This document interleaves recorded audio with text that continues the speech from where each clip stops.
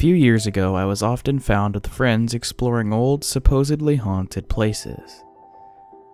One day we found ourselves at the Edisto First Presbyterian Church, where a girl named Julia Legare was buried in her family mausoleum in 1852 after presumably dying of diphtheria. Passers-by reported hearing screams coming from the graveyard during the next week, but never investigated the cause of it.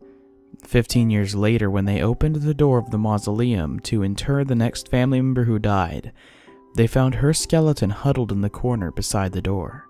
Streaks of dry blood remained as a monument to her fierce struggle to escape fate.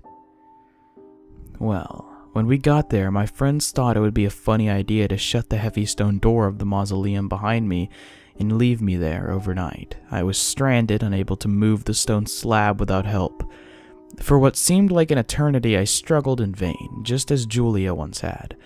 Eventually, in the complete darkness, I had no choice but to resign myself to the night ahead of me.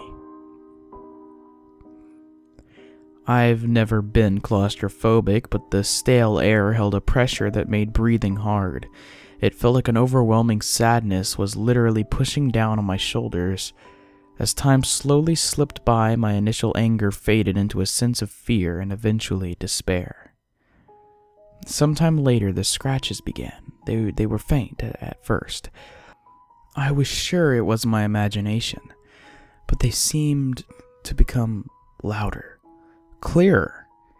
As time passed, they seemed to become more frantic. There was no doubt that something was trying to get in the door, or trying to get out.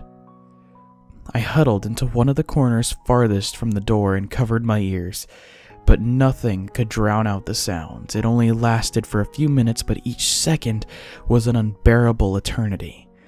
I grew so distraught that I finally screamed, or thought I did, until I realized that the voice was not my own.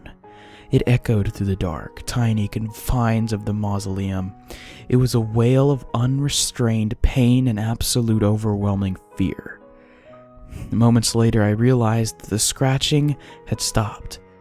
For the first time, I could distinctly make out the sound of a young girl sobbing, the pitiful choking gasps of someone without a shred of hope left to them.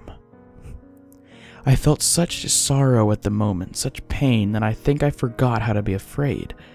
In my heart, all her suffering seemed to resonate. The invisible weight of sadness I had felt all along became crushing. Tears filled my eyes as I shook, my entire being racked with grief. Inexplicably, I even found myself apologizing aloud for what had happened to her between ragged breaths.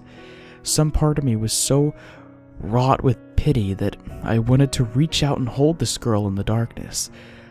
A part held back only by the fear that something might truly be there to hold. I can't say if she heard me or was even aware of my presence. The sobbing never stopped, and the scratching at the door soon started anew. At some point, I must have passed out from hyperventilation. When I awoke, it was to the sound of the stone slab as it fell away from the doorway and landed on the ground with a thud. Even the pale gray morning light was blinding after the absolute darkness. Thinking my friends had come back, I rushed out into the foggy morning and sucked in a mouthful of fresh air. I was shocked to find nobody around, but more eager to be away from that place. I stumbled around the front of the church and went into a small unlocked prayer house. I think previously it was a segregated mini church for slaves, but regardless, I collapsed against the door and waited, distraught, until my friends finally arrived. I approached them as they clustered around the fallen door.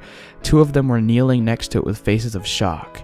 I was sure they must be wondering how I could move it by myself. I was wrong. In the growing light, it was clear.